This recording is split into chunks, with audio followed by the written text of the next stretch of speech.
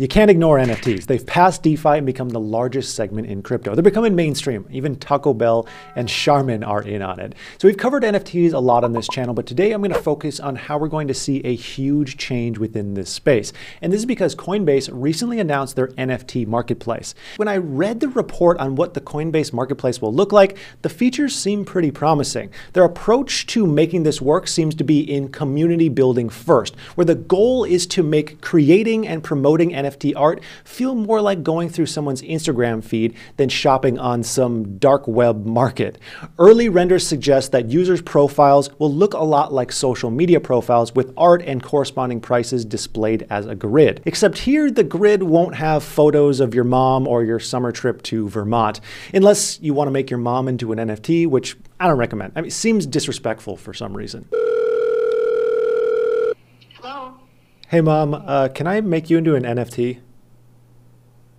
I don't even know what that means. Okay, perfect. But the main goal in all of this is social engagement. And here's where I think things could really take off. What I see happening is an evolution of the influencer marketing economy. The Digital Marketing Institute reports that 70% of teens trust influencers more than other celebrities.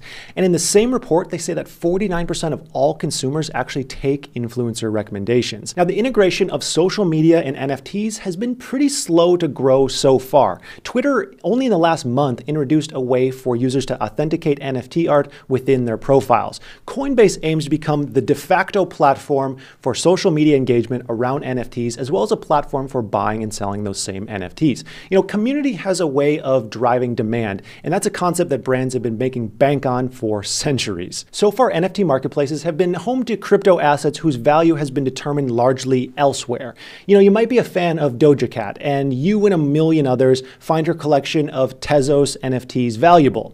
Or you might be a fan of the NBA, who also owns a marketplace for collectible digital assets. The thing is, countless projects of abstract art and monkeys smoking pipes tend to rely on promotion from influencers to get any traction outside of the platform. But when a marketplace becomes the community platform in and of itself, with content baked right in that inspires customers to trade, I can see NFTs becoming more and more integrated into the life of an average social media user. Thanks for tuning in, and if you enjoyed this content, make sure you subscribe to the main channel as well right here.